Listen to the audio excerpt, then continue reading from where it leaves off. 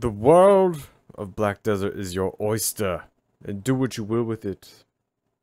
But I'm here to help you make some gear decisions.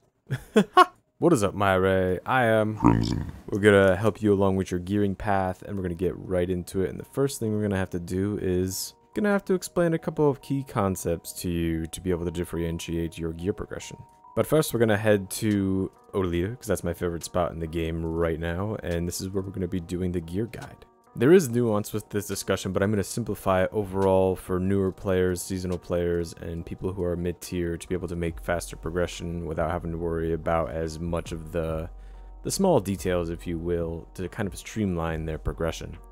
The main reason being, I feel like a lot of the stats in BDO, especially when it comes to gearing up, only really matter at the most high mid-tier to end game. Other words than that, there's not much to really be worrying about in my personal opinion. DR versus evasion versus classes who can run both. This is what we have to decide first. Your main DR classes are going to be Archer, Dark Knight, Draconia, Guardian, Nova, Tamer, Ranger, Valkyrie, Warrior, and Berserker. For evasion, Assassin, Mystic, Shy, and Striker. And lastly, classes who can run both DR and evasion and have different build paths, which lead to a lot of great versatility but will also mean more decision making in the future. Those classes are Corsair, Kuno, Lan, Ninja, Musa, Mewa, Sage, Sorceress, Witch, and Wizard.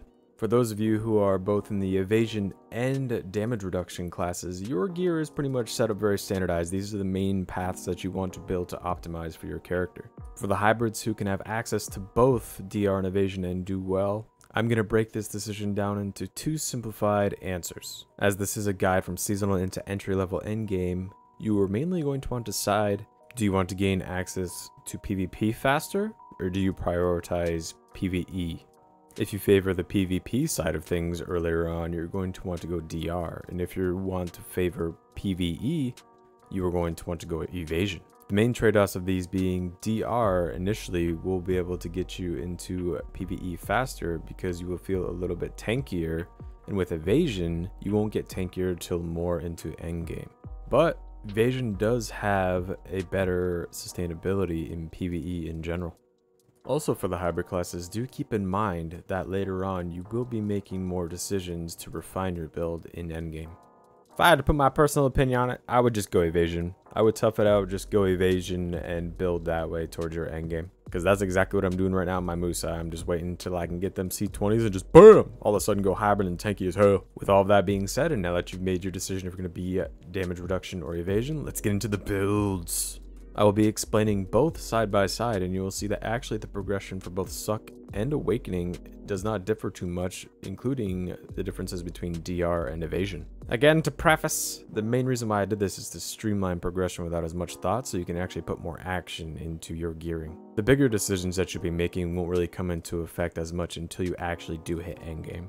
The first things I highly recommend you do out of seasonal, if you're not already in a guild, look for a guild. You're going to get so many buffs and passives from guild that's going to be really good for your character. And second, you're going to want to get these two sets of artifacts. The first is you're going to want to run 2 monster damage reduction artifacts with 2 sets of iron walls. That means 2 iron walls in each set.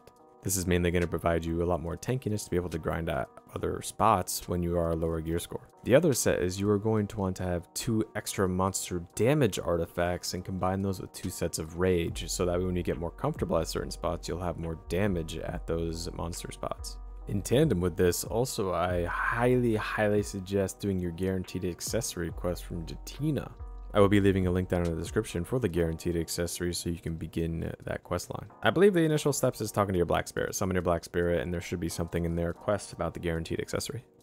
As well, do not sell caphras. I know it is tempting to sell caphras because it'll make gains, but you're just going to have to buy them back later. And yes, there is an argument for the efficiency to be able to buy them back later with the money comparison made, but I don't believe, no, just save them.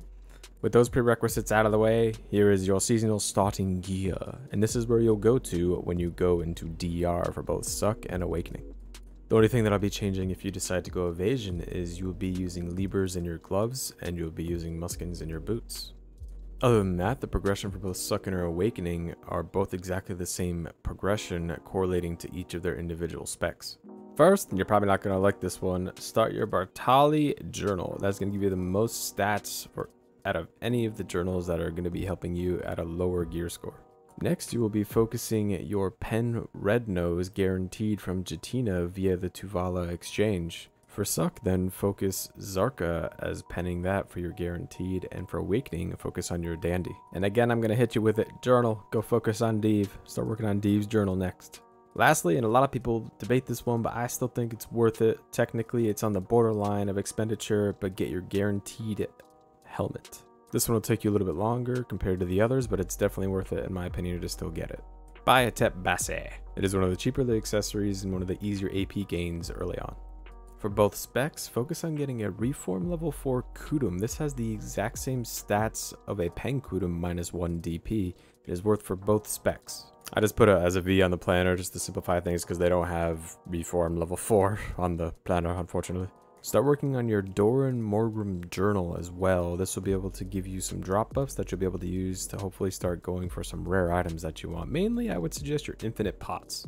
Get some friends and guildies to help you next with the Elvia main questline, so that way you can start doing the Barrier of Infestation quest to be able to guarantee, especially on Suck, the 269 bracket. After you finish this, buy a Tech Crescent ring. Grind it up. Just do it. And buying this Tech Crescent, I do want to preface, I highly suggest buying all your gear to save yourself some stress, some time, and to make them gains a little bit quicker.